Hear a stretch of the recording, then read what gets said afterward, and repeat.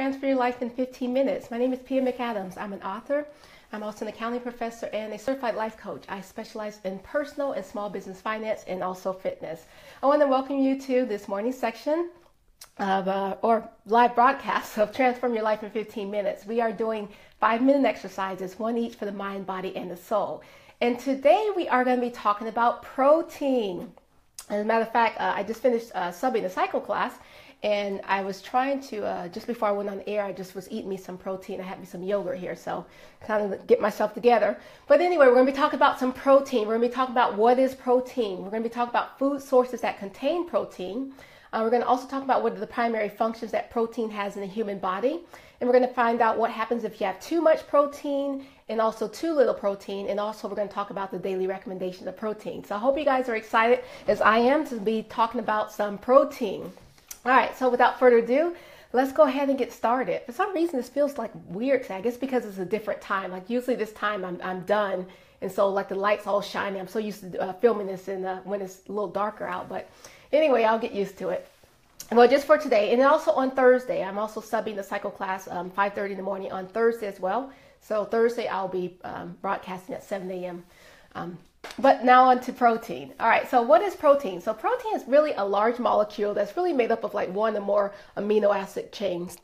And we can actually get proteins from our food sources such as meat, poultry, seafood, eggs, milk products like cheese and yogurt. Well, I just finished eating some yogurt. And then we can also get our protein from our plant-based foods, such as your beans, you have your nuts, your seeds, your grains, and your soy products. Okay, so those are where we can actually find our proteins.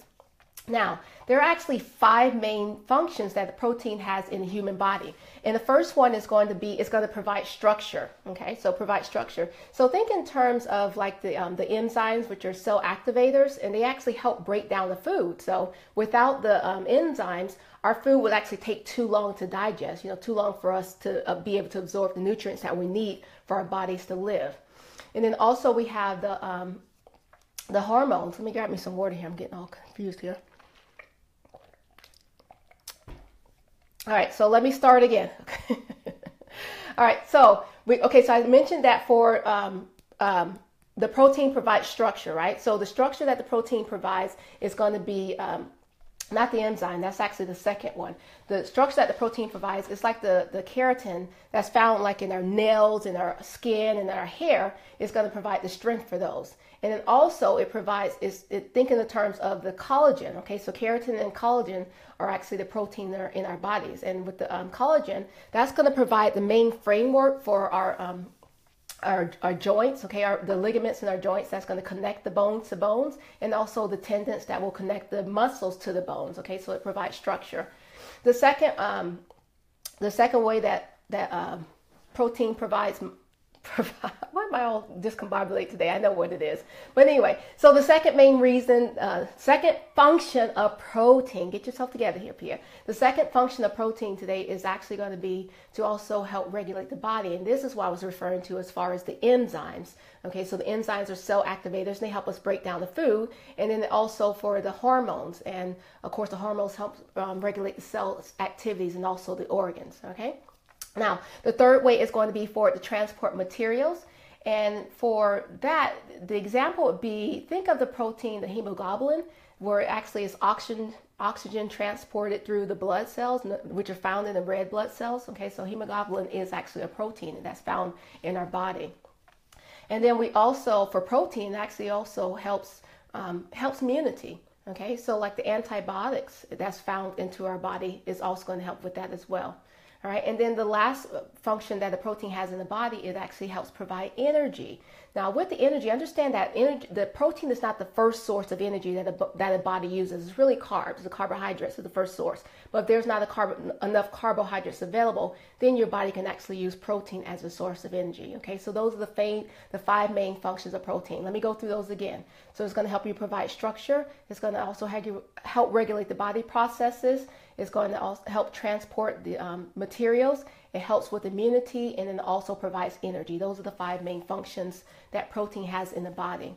So you may be asking yourself, well, what is the daily recommendation that they recommend for for protein that you have, and it's actually 0.8 grams per kilogram of body weight. So for women, that's going to be an average of 46 grams per day, and for men, that's going to be an average of 56 grams per day.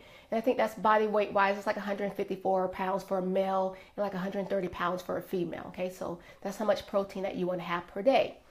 Now, if you're wondering what happens if you have too much protein in your body, remember, anything too much or too little is not good, right? It's all have to deal with the moderation. But if you have too much protein in your body's going to make the chemical nitrogen, which is going to formulate ammonia, which is going to tax your kidneys, okay? And that can lead to vomiting and also loss of appetite. So you don't want to have too much protein in your body. And then what happens if you have too little protein?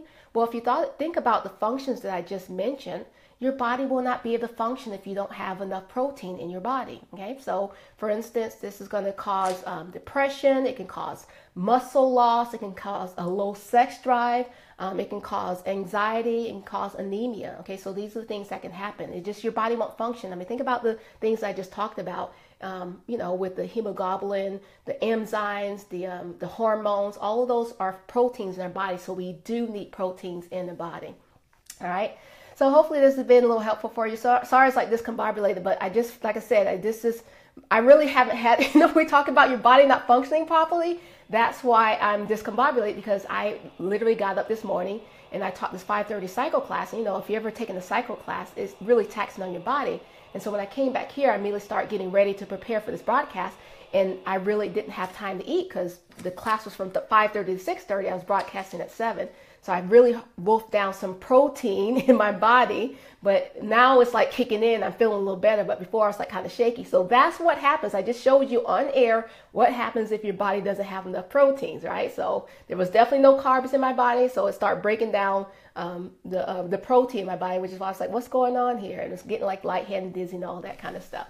But anyway, so you just saw on live air process of what happens if you don't have enough proteins in your body. Okay, so hopefully that was helpful for you. Again, keep in mind, guys, I like to stress that nutrition is very, very important to your body. It's 80% of your overall health. And then starting tomorrow, then we'll move on to other things that we need to also pay attention to, such as making sure that you have enough sleep, and of course exercise. You want to move that body, and then also reducing your stress. So we'll be talking about the rest of those for the remainder of this week, and we are going to be concluding my book. Didn't get a chance to finish all of the portions of the book, but we will be starting another book in the month of July, and I'll talk about more about that later on this week. All right, but now let's move on to the yoga portion of it. We got a new routine today, so I'm excited about that. Let me see, hopefully, okay, perfect. Because everything was going on, like, right? I didn't have the protein in my body. My cell phone battery was dying, I tell you. So what happens when you have when you kind of disrupt your normal routine, which this really was. But it's a good thing, right? Because it's all about change, and we are eliciting change because we're trying to transform our bodies. All right. Okay, as I walk down here through the Hall of Positivity. Like I said, it's kind of weird because it's so light out, and I know I'm usually done by now, so that's okay. Hopefully you guys are doing well. So we're going to start with yoga, and this time we're going to start off in a tabletop position. So in the tabletop position, you're going to have your palms directly underneath your shoulders. You're going to have your knees directly underneath your hips, and we're going to be in neutral spine. And I'll walk you through that process. And then immediately after that, we're going to go into a 5-minute guided meditation. It's a beginner meditation. The purpose is to help you focus your mind, just kind of get used to getting still, particularly if you are new to meditating. So this particular script is going to be designed just to kind of get you used to what it feels like to be in the meditation, what it feels like to be in stillness, what it feels like to go internal, what happens when the thoughts come into your mind. So I'll walk you through all of those, okay? All right, so let's go ahead and assume the position. Go ahead and get into tabletop, and let's get started with the yoga.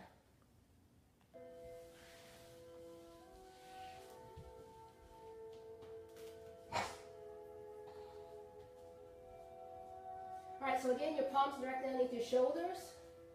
Fingers are spread out nice and wide, and your knees are directly underneath your hips, and uncurl your toes so they're flat. Now, we're going to take a nice deep breath. Chest and chin comes forward, forehead goes up to the sky. And as you exhale, I want you round to the spine and tuck your pelvic under. Again, as you inhale, your head and chest comes forward. Forehead goes up toward the sky. Arch your back. Tailbone sticks out toward the back of the room. And as you exhale, round through the spine. Drop your chin down towards your chest. Press those armpits all the way down to the mat. Let's do that one more time. Take a nice deep breath. Belly towards the mat. Chest comes forward. Forehead goes up toward the sky.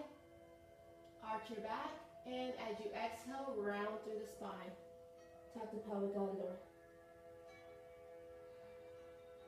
All right, return back to tabletop. Back to neutral spine. And let's go ahead and drop down. Your knees directly underneath your elbows where your palms were. Just kind of walk, and as you exhale, walk your knees back. To one of my favorite poses is heart to the earth. Just really breathe. Feel the extension from the fingertips all the way to the shoulder joints.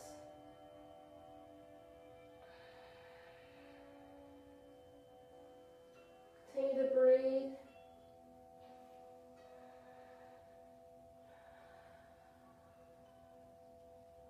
So really press those fingertips in toward the mat and feel in the stretch. All right, let's take it back up to the tabletop. And then just kind of just like wiggle your body. It just feels good in the morning as you're stretching. Just take the hips side to side. Just taking your time.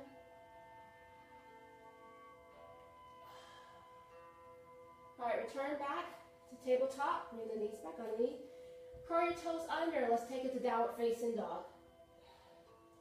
Now start to pedal your legs. And remember, you can always take this into a wide-legged stance where you take your feet out toward the edges of the mat. As you take a nice deep breath, let's come up on the top of your toes, up on the tippy toes. And as you exhale, run down through the balls of your feet all the way down to the heels. Press your chest towards your thighs, your knees. Let's do that again. As you inhale, come up on the top of your tippy toes. And as you exhale, roll down to the balls of feet all the way down to your heels, trying to get those heels down to the mat. Continue pedaling those knees, or your feet, your legs. Sway those hips side to side, move your head side to side. Just do what feels comfortable to you. It's really early in the morning. All right, let's bring our body to plank. And we're going to hold plank for 3 deep breaths.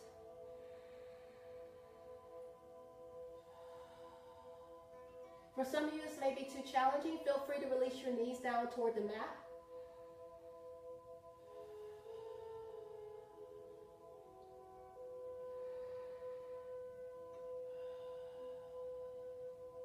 All right, push it back to downward facing dog.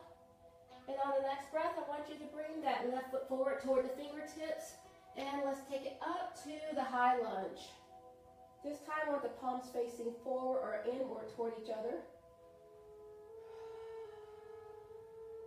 Make sure your knees are your front knee is directly over the ankle. Now let's bring the palms together at the heart center and then rotate. Really open up the chest.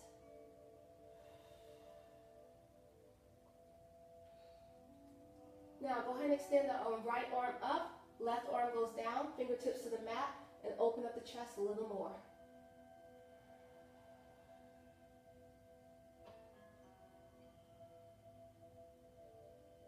Remember, you can always place that back knee down and do the same thing from a low lunge position. All right, bring both palms forward. Take it back to downward facing dog and start to pedal those legs. Remember, you're doing what feels comfortable to you. If you need to take it into a wider stance, do a wider stance. Move your head side to side. Move your hips side to side.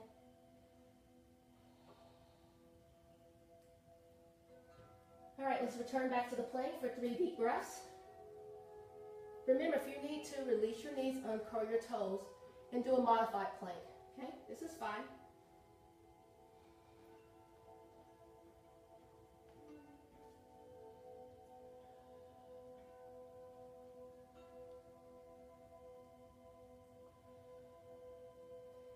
take it to downward facing dog. And on your next breath, bring the right foot forward toward the fingertips, and let's take it up to the high lunge. Now remember, if you want to, you can go to the low lunge. Relax those shoulders, get them down and away from your ears. Now bring the palms together at the heart center, rotate toward your right, and rotate out. Palms together, open up the chest. Try to get the belly away from the thighs if you can.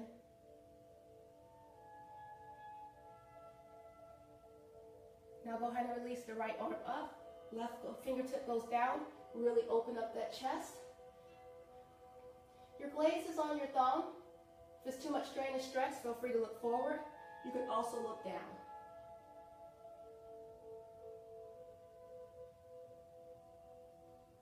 And then release the palms down toward the mat. Take it back to downward facing dog. And pedal those legs. This time as you pedal those legs, start to walk your feet in toward your palms. Try to keep the palms down onto the mat. Keep your knees bent. Just kind of rest here so that your chest is on your thighs. Let the crown of your head fall down toward the mat. And then slowly round it up. Just take your time, one vertebrae at a time. Make sure your head is last to rise. Rotate your shoulders back. Take a nice deep breath as you inhale. Use up all the space and energies around you as you exhale. Dive the body forward. Place the palms flat on the mat. Walk your feet out toward the edge. And as you exhale, release the tailbone down toward the mat. Now bring the palms together. Use those elbows to push out on those inner thighs.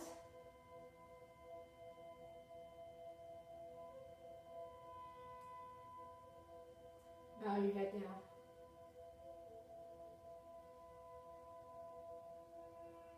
Now release the right palm down. Left palm goes up and over.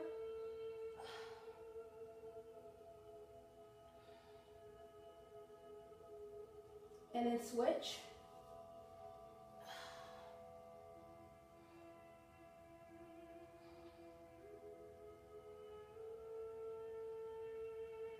And then bring both palms behind you as you start to transition your weight. Bring your body forward to a comfortable seated position. Cross-legged. Making sure that you're on your sits bones and off the fleshy part of your bottom. Take your fingertips down toward the mat. Take a nice deep breath as you inhale. Palms come up. And as you exhale, fingertips go down toward the mat. And again, as you inhale, palms come up toward the sky. And as you exhale, release the fingertips down toward the mat. One more time, deep breath, inhaling. This time we're going to greet the palms together at the very top. Exhale, palms go down to heart center. And namaste.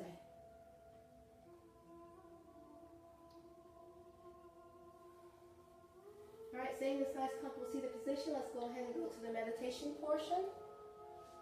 Go ahead and close your eyes.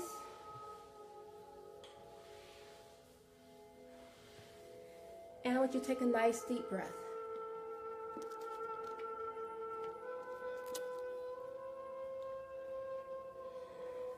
And exhale through your mouth.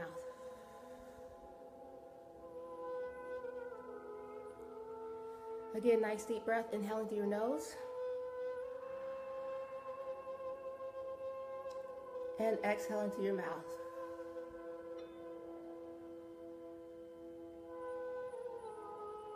One more time, nice deep breath, inhaling through your nose.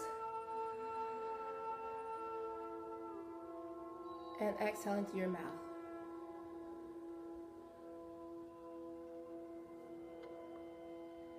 Continue breathing. And as you settle into the rhythm of your breath, knowing throughout this practice that you're going to hear sounds inside your room and outside of the room. These are not distractions nor disruptions. is simply what's happening around you. Continue to breathe, inhaling through your nose and exhaling through your mouth.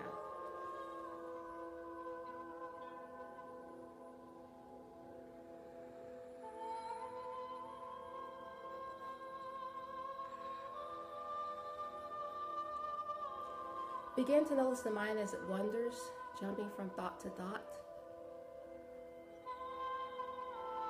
And gently guide your attention and focus to your stomach and your chest.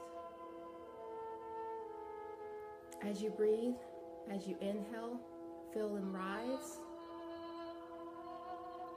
And as you exhale, feel them fall.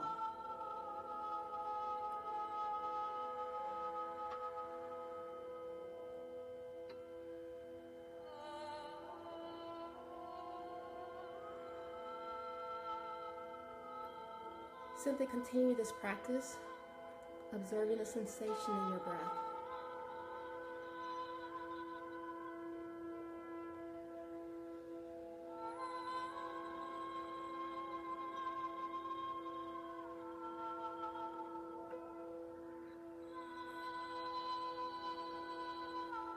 Notice as your mind wanders, and just release the thought, just returning your attention and your focus to the breath.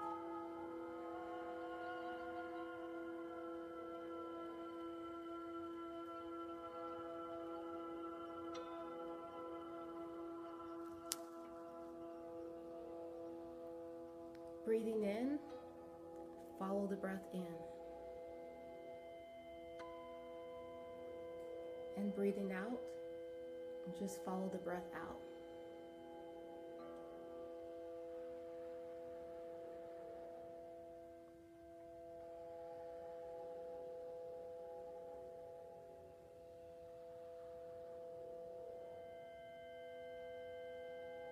The mind wanders, just gently guide its attention back to the breath.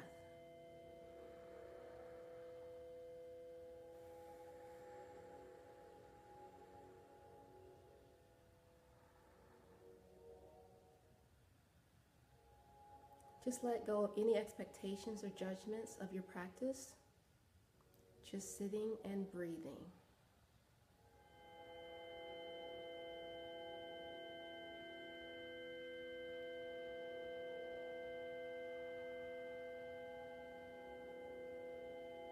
As you breathe in, feel your stomach rise.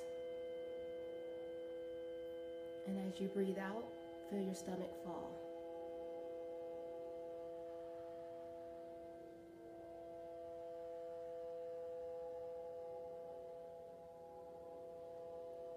Just learn to be comfortable in the stillness.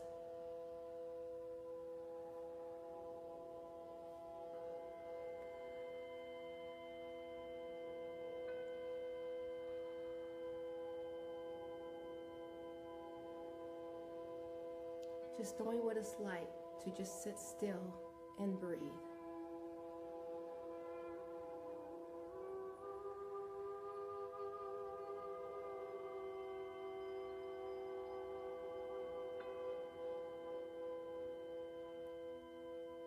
Go ahead and take a nice deep breath, inhaling through your nose and exhale through your mouth.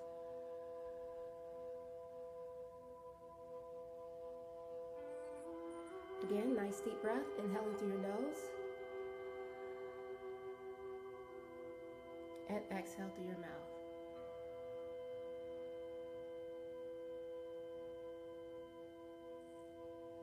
One more time, nice deep breath, inhaling through your nose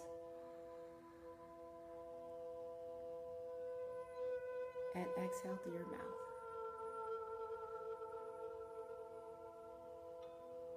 Go ahead and open up your eyes as you release, relax, return, refreshed, and calm. You've done something good for yourself today. Slowly start to move, and thank you for taking the time to meditate with me. And again, thank you for watching this broadcast, Transform Your Life in 15 Minutes. Today's word is supportive. I want you to have a very supportive day. So be supportive in all the people that are around you, as you would like to be supportive to them, for them to be supportive for you as well. Have a great day, and I will see you tomorrow.